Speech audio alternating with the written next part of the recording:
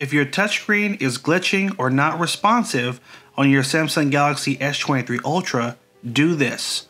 Hold down on the power and the volume down button, just like this. 1, 2, 3, hold.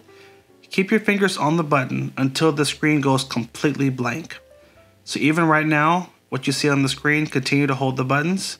As soon as it goes blank, let go. And you want to give the phone about 10 to 30 seconds. What's going to happen is we just triggered what is called a soft reset. And think of it like taking the battery out of the phone and putting it back in. It's simply going to restart the whole phone. And just like that, a couple of seconds, it'll come right back on. And usually, if there is a software glitch with the phone, this will fix it.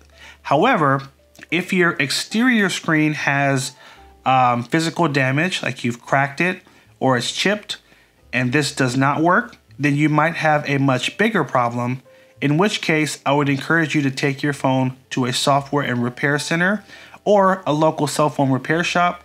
Have them take a look at the screen and see if it is a screen-related issue, and in which case you'll want to get a quote on what it'll cost to get your phone fixed.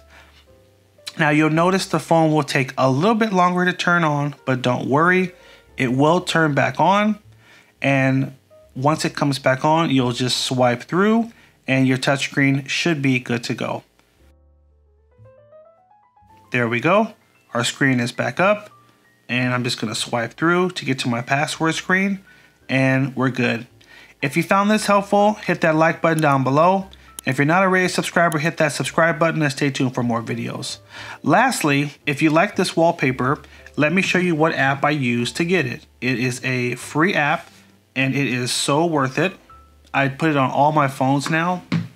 It is an app called Backdrops, and there are ads in the app, but no problem. You just have to watch an ad here and there, but it has so many great wallpapers. Let's swipe up. This is what the app looks like. It's called Backdrops, and they have so many great wallpapers in here, and every day they have a new theme. You just swipe through. Let's say you like this one. We're going to tap on it, and you're going to tap set, and it'll ask you if you want to set it as a home screen, lock screen, or both, and that's it.